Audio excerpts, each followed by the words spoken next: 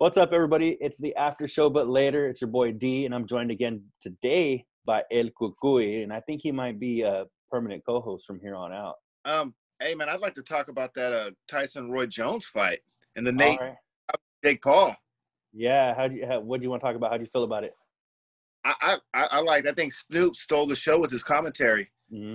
Mm-hmm. And then Weed Maps was a sponsor, and then they said it was the second most searched on Google that day. You know what's funny? I was trying to find Weed Maps. I forgot what it was called, but because I had to go. I go, what was that shit that Mario Lopez kept promoting, right? Right. So I typed in like WE like into Google, and Weed Maps popped up right away. Oh yeah, dude. Yeah, I was like, damn. And then it was funny because you said Snoop stole the show with his commentary. There was there's a podcast I was listening to, right? And one of the dudes tried to take one of Snoop Dogg's lines, which he tried to like take it as his own, where he had said it was like two of my uncles fighting at a barbecue or something. And the dude on the podcast was trying to take it as his own. And then somebody else in the podcast is like, oh yeah, I heard Snoop say that. And he was like, oh yeah. Now? Yeah, he called him out. Oh, that's good shit. Yeah. Yeah. Dude, He had some good lines, dude. He put some Vaseline on that thing, Roy.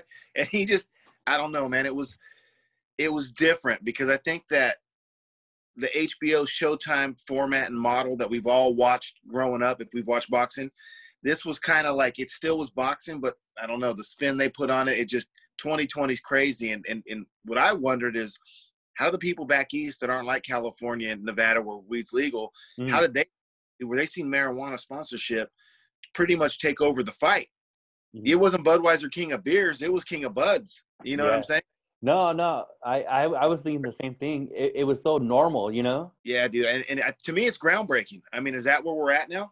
Mm-hmm. Especially, I mean, I know you're in California, but right here in Arizona, they just passed it with the election and everything. So now we're going to be able to freaking go to a 7-Eleven and pick up whatever you want, you know? It's a trip. For me, it's all new. I mean, I know you guys have had it for a minute recreationally, but it's a trip, you know? Well, what they did is with the weed maps and everything happening now, that just means they're taking more money. So before 2016, they just didn't charge as much taxes when you went to the store to get it. You just had a medical card, which you could get for like $50. Now they don't recognize that card. You pretty much have to have a state card. But they're taking the money, and you know, California and they're getting a lot of money from it. So it's more accepted, I guess, socially, which is a trip. Because when I was a kid, I would have never thought we'd see this day.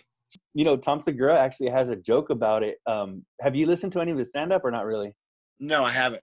Well, he has a joke where he says his kids aren't going to believe him when he's telling the story about, you know, he's like, oh, yeah, you know, one time I almost got killed when I was trying to buy weed.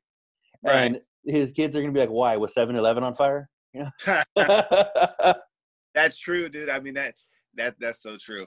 Yeah, no, and it's funny because the joke. I mean, I know I won't do it justice, but it's funny because the joke's like, he's talking about like, no, I had to get into cars with people I didn't know, go into places, you know, in sketchy parts of town, and you know, it's a trip, man. Pitch in money, right? Or one dude knows the connect. Everyone pitches in $5 or $10 and just hope he comes back. Hope he comes back. Like he's going to pick up some fucking meth or something, and it was just weed. Yeah. You just hope he's coming back, right? And you're just waiting. Oh man, that's a trip. But what did you think about the fights in general? Like aside from the weed maps? I thought Jake Paul, I mean, he hurt Nate Robinson, but he hit him in the back of the head too. So I mean, he kind of rabbit punched him a little bit, and then but he was sloppy. It was sloppy, and him talking about wanting to fight Floyd and Connor. I don't know. I don't want to put my foot in my mouth. I just think I don't think he's ready for that yet. Did you see that Logan Paul and Mayweather just got green lighted? I heard something about it. I didn't read all the details yet, but someone was telling me about the article. What'd they say? I guess it's greenlit for February. So really? Logan Paul and Mayweather is from what I'm hearing. My sources are telling me. Who you got? No Woj or what? Yeah, I got TMZ notifications on my phone. Oh, that's great. is it going to be exhibition, or are they going to actually throw down for an account? Like, will stain Floyd's record if he loses, or is he just in a safety zone where he has nothing to lose, really? I'm not sure, to be honest. I just saw like a little notification, and it said that it was Right. greenlit. So I go, oh, that's cool, whatever. And then I just kept on. I'll watch it. I mean, I'll pay for it. Mm-hmm. Mm-hmm. I won't pay for it, but I'll watch it. I saw today George Foreman. George Foreman said that he'd be willing to train Nate for the rematch. Oh, really? Yeah, I saw that today. I think I saw on TMZ. Rich said for a minute he thought Nate was dead, and like, Right. yeah, no, I was worried. I was worried. Yeah, when I saw him laying there, I was like, holy fuck! Like he really did lay there a little longer than we're comfortable with, you know, because it wasn't even like he was laying there and kind of like moving his feet, like, No. fuck, that hurt. It was like, boom, he was like out, you know. I mean, I'm not gonna lie to you. It reminded me of Apollo Creed and Rocky almost, you know, for No a minute. lie. Yeah, no lie. And you know, it was like, holy shit, like, are we watching a real life Apollo Creed right here? Because that dude was like, yeah, I know he was knocked out, but even when people knock out, you'll see them kind of like a leg Right. twitch or something, you know? But the motherfucker was like, yeah, he was not. Like, this is not good. Nah, but man, it was a trip though. But you know what though? And a lot of people were giving, just like, besides, I know Kavino and Rich really liked it, but there's other shows I was listening to where they didn't dig it at all. For me, I mean, one of the only Tyson fights I remember watching live was when he bit freaking Evander's ear off, you know? Oh, yeah, I see. I watched that one too. And so I remember watching that as a kid, and I was like, oh shit. But so for me, just like, I mean, of course, now we live with like YouTube and all that where we can just watch millions of fights or whatever and highlight reels and all that. I think the nostalgia and just in general was enough for everybody to be stoked on, you know? Just the fact he was 54, and I know he didn't get a knockout, but the way he was moving, he still looked fierce and fast and powerful. And I don't know. I was just happy to see that even, you know what I'm saying?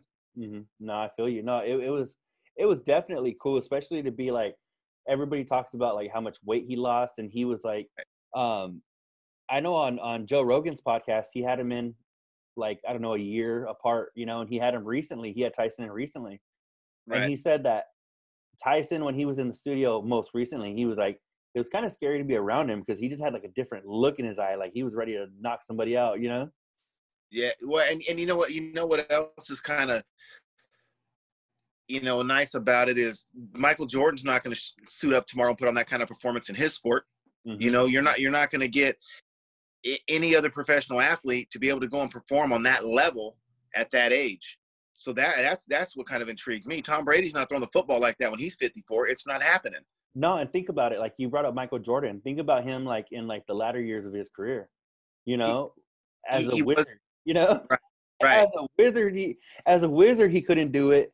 You know, and it was, of course, he's older, whatever. He's beat up, but to see, yeah, like you said, to see him come out like that was, man, it was dope. Yeah, for sure. Jordan, when he was a wizard, in reality, if he didn't have the legacy that he had, he probably was like a good sixth man.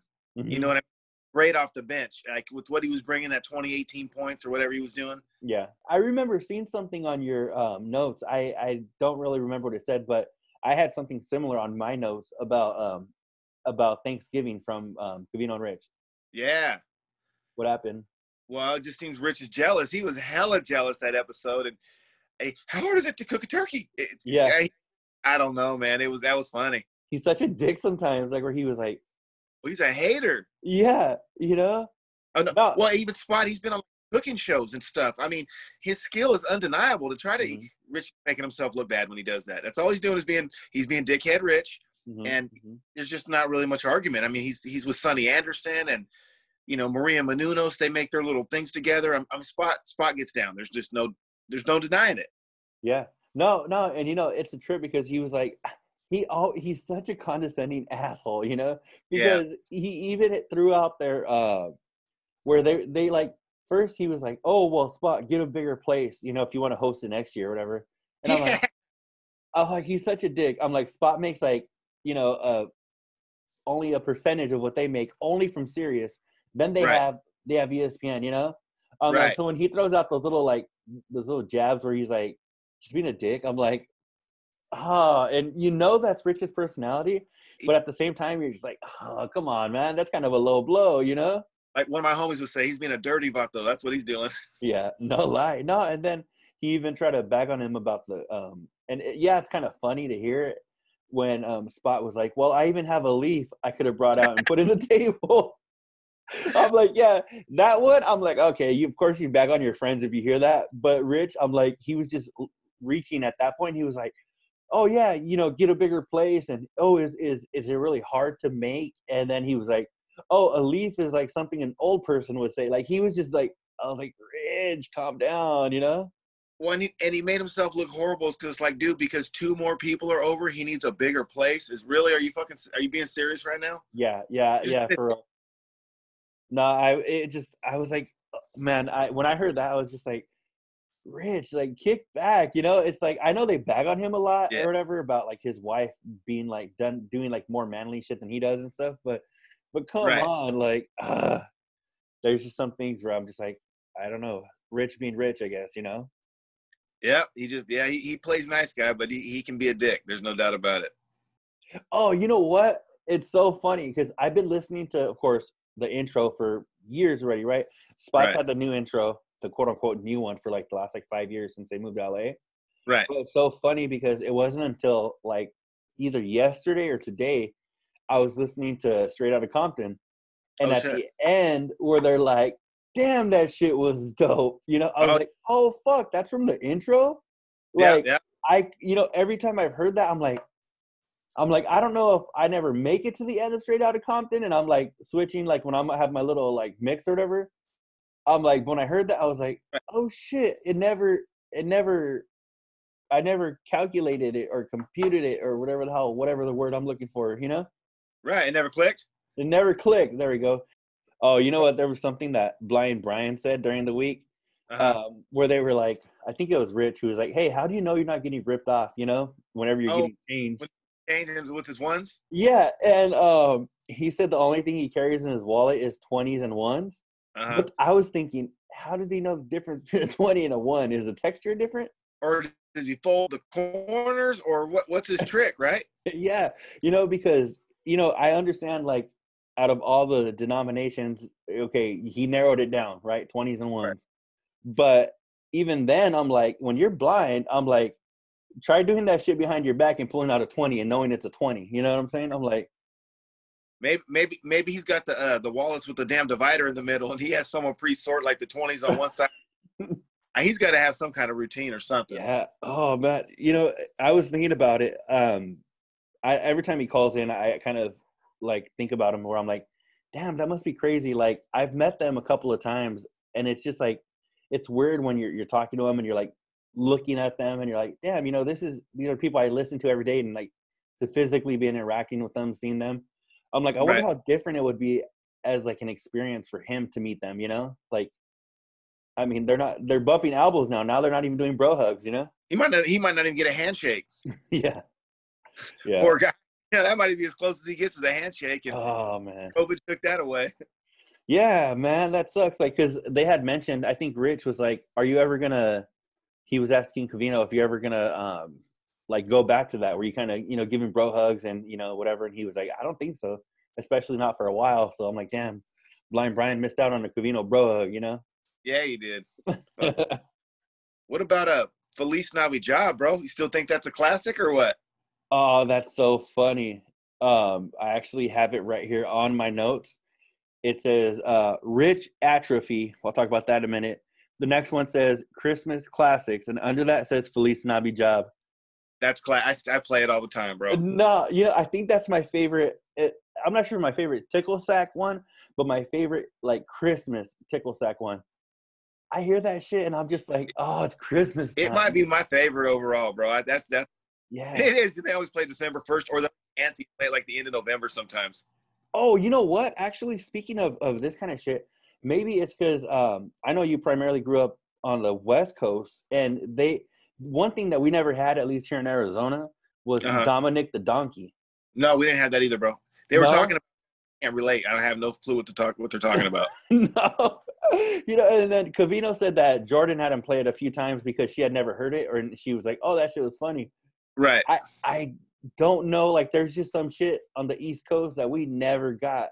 That Dominic the Donkey, I never heard it until like maybe a year ago when they played it. And I didn't like it then. I don't know, bro. I'm good with that shit over there. I mean, I don't know if they like it and it's Christmas, whatever, but I wasn't vibing it. I mean, there's probably a reason why. It's different styles over here. You know what I'm saying? Yeah, definitely. No, it cracks me up because I'm like, I never heard that shit ever. And then when they play it, you know, it's like for them, they're like, oh, it takes them back to when they were kids. I don't know, man. I had never heard it before. Well, you know what? You know what I was thinking is, what idiot brought a donkey into Christmas? Yeah, no shit, huh? That don't match, dude. You know what I'm saying? They're like, tickety talk, hee haw, hee haw. Yeah. You know what's crazy? Even Rudolph, they had to make his nose glow to make him cool. You know what I'm saying? Even Rudolph barely got accepted, let alone a donkey. I don't know. No shit, huh? What they're doing over there, but he had to fly. He had to fly and have a red nose, bro, and lead the way. Otherwise, he wasn't getting in on Christmas. I know that sucks, man. And they're over here on the East Coast, happy as hell with the donkey. Yeah, no, we're like, he needs to fly the presents and lead the way. We're not down with it. No, it's funny. I don't know. Maybe it's just that the West Coast is a little more hood. Yeah, I think so. Hey, they're like, what are you doing for me? Yeah, no, man. Like, oh, that's crazy. Man, but honestly though, I think it really was a good week overall. There was let me see, they had it was funny because I had texted them about this one where they were talking about the stores asking you to donate like your extra bro, to round it up and all that shit.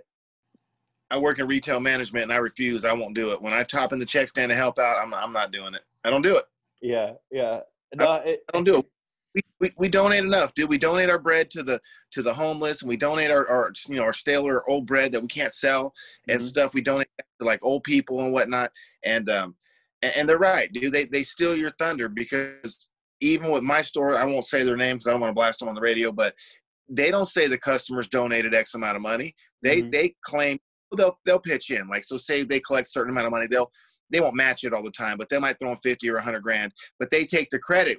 We donated X amount of money. And it's not right, dude.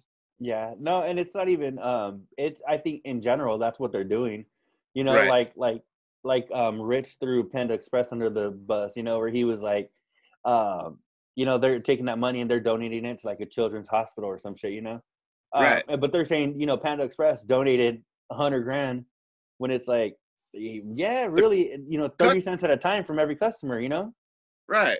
Well, and think about it, bro. How many places, they're right. How many places do you go where they ask that? So if you went for your whole week, right, just take a week's worth of, duties that you're doing while you work or whatever, and you donated it every time you got lunch or grabbed a donut or a coffee or some gas or whatever it is, how much is it setting you back if you donated every time asked?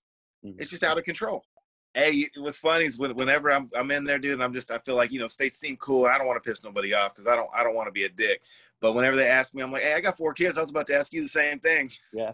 No, you know what I was thinking? I was like, there was one, it was like Petco or some shit that Rich was in, and they were saying, or Spot, or one of these fools, they were saying that they were like, oh yeah, do you want to donate $5 because they're gonna give like a toy dog or some shit to a kid, like a kid that won't have a Christmas or some shit. They have like a bin of stuffed animals, and then you're like, oh yeah, you donate $5, and like, oh yeah, this one is gonna go to a kid and need or whatever. I'd be like, all right, cool. That one you're holding, motherfucker, send me a picture of little fucking Tommy in the hospital holding that bad boy, you know? Yeah, with timestamp too. I want to know it's mine. Yeah. It's out of control. It's like the thing to do. They're just every way you turn around. I mean, and that's why I still tip good, but at the same time, it gets tough because everyone's always asking for something. Anytime you go in retail, everyone's asking for something, and it's old after a while. My girl, she got coronavirus, right? Oh shit! It was like maybe a month ago at this point, but she was knobbing Hobbs, all over the place. Like, and I was like, hey, look at me. I'm going to fucking die if you get it, And I was telling her, be careful, And she was like, for real though, she was like, she was just like, I don't know. She just didn't think it was a big deal, We had her isolated, basically, me and my daughter, we had her isolated in the living room. But what sucked about that the most is my daughter, she's 4. and we couldn't have her be around my girl. Right. So she would be like, she had like a little stuffed animal, and she would hug it, you know, and be like, "Oh, mommy, you hug that, and I'll hug this," or whatever, you know. Yeah, that ain't good, dude. Probably tough watching your kid go through that. Yeah, probably have to cut most of that out, or else I'm gonna be single pretty soon. You know what I'm saying? Oh, one of the things that Black Adam said when he called in, that dude, he's always been like a favorite caller of mine. I like Black Adam. This week he said he said that he was inspired because Spot, you know, got in shape. Right. And then he said he went to the gym, and then he's like, "Fuck that, I'm not doing it again." And what cracked me up was he said, "This is the last shape I'm in." So he's gonna fucking die in the shape he's in. He's going for it. Fuck it. Yeah, I need to get my routine back, man. COVID's kind of messed me up with the gym being closed. Yeah, I would say COVID's messed me up, but if you look at pictures of me from like a year, 2 years ago, there was no COVID, you know. Well, no, I did. What I would always do, part of my routine was go sit in the sauna after I at least rode some cardio, you know, the bike, treadmill or stair climber or something. And man, the sauna, that made all the difference in the world for me.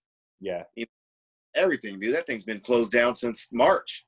Yeah. No, and then it's, I don't know. Well, I mean, you're in California right now, aren't you? Yep. Man, I can't imagine, because here, at least in Arizona, I know they're trying to open shit, and then that's one thing that's kind of whack is they'll open things, and then a week later it's closed, and then a week after that it's open for a few days, and it's kind of been like that with a lot of our gyms and a lot of restaurants and things we've been having. Right. And it's kind of all over the place. Like, I can't even imagine how it is for you guys over there, you know? Oh, dude, they just shut us down for 3 weeks. No, only takeout, no outdoor dining or indoor dining, no gym, barbershop, salon. It's done. And you're supposed to be in by 10 o'clock at night. That's crazy. No, and I work for a college out here in Arizona, right? And supposedly we're going to be, everybody's going to be back on campus in January 4th. Oh, shit. Yeah, which right now we're doing like 1 week on, 1 week off. So 1 week we work from home, 1 week we work from the office. They're trying to minimize the amount of people on campus. Right. But I don't understand how they're thinking, because for us, we get 2 weeks off during like Christmas, and it's just like, because we're like on a school routine, you know? Right. And so all the employees and like, you know, the full-timers, you know, typically have families and shit. But I don't understand how they think the part-timers and the student workers, the work studies, they think they're really just gonna be chilling at home, like quarantined, you know, before we go back to campus. I'm like, no, they're not. They're gonna be, you know, knobbing hobs, you know? For sure they are. For sure. Everyone's going to, yeah, it's tough, man. So we'll see.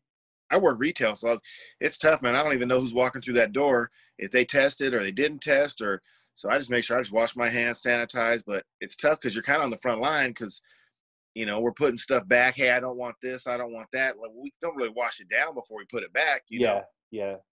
And so, yeah, it's tough right now. We'll see. Hopefully it goes. I'm not taking the vaccine though, bro. I hope this thing goes away, but I'm not taking the vaccine. You don't want to grow a third nut? No, bro. I'm good. Good. They haven't even found a vaccine for the common cold yet. You know what I'm saying? Or AIDS or cancer. They figured this out way too quick. Yeah. No, and honestly, I'm like, if a vaccine did come out, I'm like, I don't know. I think I'm leaning more Covino, where I'd wait a minute, you know? Yeah, for sure. If it would have to be some guinea pigs first. You know, I'll take my chances. Just, you know, if you're clean, I don't think, you know, you don't hang around with people a lot. You don't knob a lot of hobs. You know what I'm saying?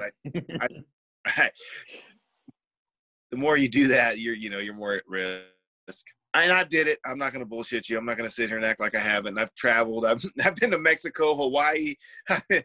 I've been around, but I've tested negative.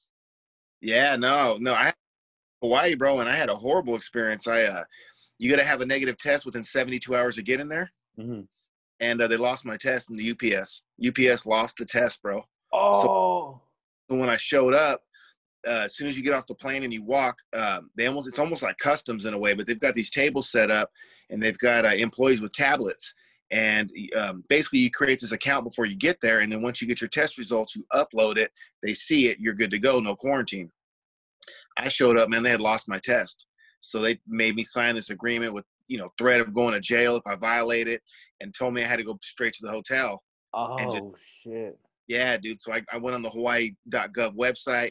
I found one of their providers. They're sticklers too. You can't just do the shallow swab. They want the PCR, the deep one.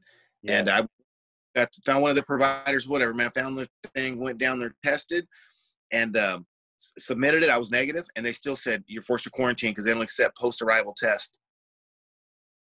That's a trip, man. That sucks. Left to the fullest. Like, I'm in the middle on my views, but that's pretty extreme when you're negative and there's people walking around that you don't know what they are, but they're forcing you to go to a hotel room. I just said, you know what? I busted out though. I just printed it out, put a copy in my pocket, and I was just like, you know what? You guys are violating my civil rights. And so went about my business, but fear of arrest, dude. If they get you, they're going to get you. Yeah, that sucks, man. Oh, you know what? Okay, it was so funny because one of the days I was listening, Rich was saying how in reality, I guess when dudes picture a threesome, like they want like 2 chicks in themselves. Did you hear that conversation? But on right. like porn, it's always like the opposite way. And Covino was like, hold up. He's like, what? Yeah, he's like, what are you watching? And then Rich kind of changed the argument to like, well, when people are searching for it, that like not necessarily me. And Covino's like, and then the next day it was funny because I listened to like all of them today. Right. And Covino was like, nah, he's like, I went back, he's on, I listened. I even listened to the replay. He's like, and you were saying that you like watching 2 dudes. And it was just so funny. I don't know why I had on here, Rich likes pancake ass. I don't even know what that means. But what would you do about Tommy if you were in Tommy's situation with Lavanya and her being a vegan and into yoga? You think it matters? Honestly, I mean, it's not going to be long term. I mean, so no. Like the way he was kind of like, the thing that cracked me up is that you might as well go for it, right? Yeah, because he was thinking like he was asking Covino like, is it kind of weak for him to do yoga and shit, And I'm like, that's kind of like I feel like an old school mentality when it comes to yoga. I feel like so many people these days are doing it, Mm-hmm. And not just like hot young chicks, I mean, Spot, for example, Yeah. But yeah, I don't know. I think he's young. It ain't gonna be no marriage or nothing. So I think he just should have fun, He should go for it. I don't think he should. He's thinking too much into it. I don't know why he's putting that much thought into it. He should just be trying to hit it. No, definitely. Especially, she's into yoga. She's flexible. She's hot. I mean, why not? I mean, I don't know. But you know what, though? It cracks me up because it shows you that, that we make fun of Covino a lot for, overthinking shit and being, a hypochondriac and shit. But it kind of shows you that it's kind of in his genes because Tommy is kind of, overthinking this situation, crazy when it's kind of why doesn't he just go for it and fuck it, yeah. Like Covino, he might do the same thing, I don't know, bro. I can hear it now. Yeah. Well, just like you said, the other day, Rich was like, oh, what if Jordan wanted somebody else to join you guys in bed or whatever? Right. And Covino's like, well, he's like, I don't think I would be with somebody who has those kind of values and shit, Right. So. No, and I agree. Yeah, man. Well, I'm gonna wrap it up. I know my kid's being kind of anxious and I gotta get through it right now. But okay, cool. But man, it was cool to actually talk to you and see you in person, person. Yeah, that's kind of cool because I'm kind of going off of a random picture, and that was good, man. I'll talk to you later. Peace. Later. Thank you. No problem.